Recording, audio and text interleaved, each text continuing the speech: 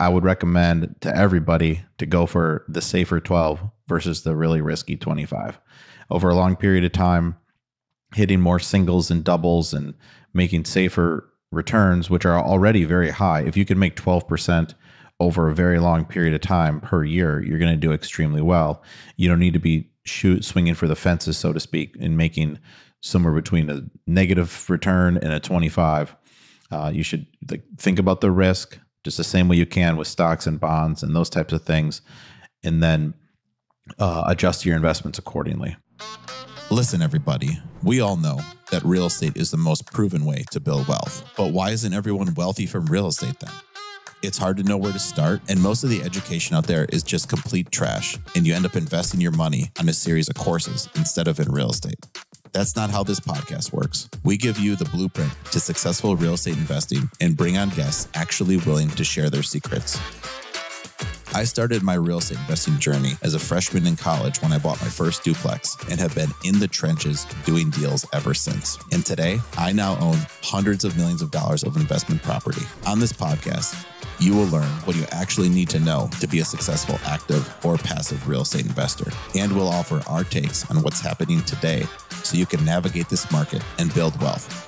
I'm Drew Breneman, and this is the Breneman Blueprint. Welcome to another episode of the Breneman Blueprint. Today's episode is about the biggest mistakes I see limited partners making in today's market. So what's a limited partner? Those are people who invest in other people's real estate deals. So they partner up with sponsors, which are also called general partners or GPs. The GP, the sponsor, they go out, they find the deals, they do all the work running the deal, and the LPs invest in their deal. And in exchange for this arrangement, the general partner is able to charge fees, and then if the deal makes a certain percentage, also get an additional share of the profits in addition to what their money's earning. So without any further ado, I mean, what am I seeing LPs sort of doing wrong, if you will, in today's market? I mean, number one, I'm not seeing them oftentimes factoring in the risks involved in a deal. So a lot of times you go to, let's say, one of those online portals where, whatever it is, CrowdStreet or Realty Mogul or pick one. And the deals that seem to do the best with fundraising, it's just all return chasing, no regard for what the risks are, it seems like. So that would be my number one mistake I'm seeing people make is you'll have a apartment deal that might be, or let's say you have an industrial deal that's very safe deal, and it might make a 12 IRR. And that's, might be slow to raise money. Meanwhile, you have a vacant office building where they underwrote it, where they're going to renovate it, lease it up, and make a 25 IRR. And believe it or not, the office building deal, it raises money better. And if you're actually doing this for a living, you would 9 times out of 10, you'd take that industrial deal when you actually are factoring in the risk. So the longer you do this, the more you look at these deals and you go, where are all the ways I can get hurt? And I'm not seeing passive investors factor that in as much. They just think all these estimates are really accurate and likely to happen, and I'll pick the one that makes the most money. When in reality, this underwriting, when you buy the property, this is your best estimate at the time of closing, done based on what you know about the market and industry norms and sort of what you think it'll make in good faith. But, that office building in this hypothetical example, what if they never find a tenant and the ownership group is selling it as a vacant deal to the next group? You're going to have lost money. There's not like there's a real binary outcome potentially on that deal. You might make your 25 IRR or you could lose money. Whereas in this industrial deal, the likelihood of making that 12% return is very high. So you're going to have less moving pieces. You already know the rents. I said it was fully occupied. You already can put a permanent loan on it. There's so many less moving pieces. You're very likely to make that 12. And I would recommend to everybody to go for the safer 12 versus the really risky 25. Over a long period of time, hitting more singles and doubles and making safer returns, which are already very high. If you can make 12% over a very long period of time per year, you're going to do extremely well. You don't need to be swinging for the fences, so to speak, and making somewhere between a negative return and a 25. You should think about the risk just the same way you can with stocks and bonds and those types of things, and then adjust your investments accordingly. And, there's a lot of different risks that LPs are not thinking about. They're not in the business. They just think any projected return is likely to happen. In the last, decade plus, the market's been so good to everybody that's, usually people have outperformed their projections. But the different product types within real estate, they carry a lot different levels of risk. Product types, those are the terms people use for apartments or office, retail, industrial, self-storage, hotels. Those are all product types, and they all carry different levels of risk. If you start and just think about the lease term, and the longer the lease term, generally speaking, the safer the deal is, the less risky it is. So then what is the most risky in terms of the income? It would be hotels, where you have to rent your place every day, essentially. So that's great when the market's hot and prices are going up. Then that's great. You can reset your rents to market every day. Whereas if you're an office or an industrial or retail, you might be locked in a 5 or 10 year lease, and you can't take advantage of things when rents and the market's running up really high. Well, it works the same way on the downside, where having a long-term leased commercial deal is going to be a lot less risky than a short-term rental or hotel deal where you need to re-rent your place every day. So just if you think back to 2020, the hotels and the places with no lease term were not where you want it to be. And that's a risk that people are not really thinking about much, as well as now business plan execution risk. Think about that. Let's say in this made up example where you can make a 12 on the industrial deal or a 25 on the office deal. The industrial deal, there's no execution risk. The tenant's already there. You buy it, you run it, you collect the rents, you sell it, you make your 12. Whereas with the office deal, you buy it, you're going to have a temporary shorter term loan on it because it's an empty building, and then you need to rent it out. And now we're just going off projections completely. Was the broker or the sponsor that you got the projections from for rents, are they going to be correct when you actually find a tenant? And how long is the time to find the tenant? What they estimated, is that correct? Will it be longer? Will it be shorter? And if it goes longer than anticipated and the rent's lower, now we're not making 25 anymore. We're making less, and returns can drop quickly. So these deals are levered up. You're borrowing money against them, so returns can move pretty fast. As well as if you think about just the execution on this, now we just landed a tenant. Now we need to do some construction to get the space ready for them and refinance the property after that. And maybe interest rates moved. And there's all this execution risk that people aren't generally thinking about when they're an LP. And then same thing, on all product types. So I just have this made up office and industrial example, but same thing. Let's say you're looking at 2 apartment deals, and one of them, it's a brand new building leased up, to high income earning folks. There's no deferred maintenance. It's a newer building, and the sponsor's projecting a 12% return, just like that industrial deal.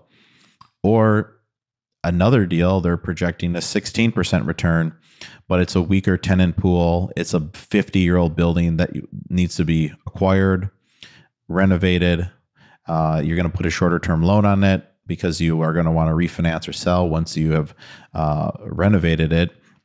And you need to think about the different risks between those two deals as well. So you have a weaker asset, you have a weaker renter, you have a lot more risk. What if these projected rents after renovation are wrong and you can't get as much as they thought?